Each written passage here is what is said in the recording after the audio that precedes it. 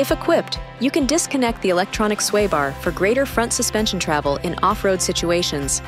You'll find the sway bar switch on the instrument panel to the right of the steering column. To disconnect the sway bar, shift to either 4 high or 4 low and push the switch. You'll see the indicator light up in the instrument cluster when it disconnects. The light will flash until it's disconnected, or if activation conditions are not met. The sway bar provides stability and maintains control of the vehicle. Keep it connected during normal on-road driving. Do not disconnect the sway bar and drive on hard-surfaced roads, or you could lose control of the vehicle, which can result in serious injury. To return to on-road mode, push the sway bar switch again.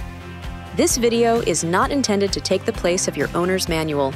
For complete details and other important safety information, please see your owner's information.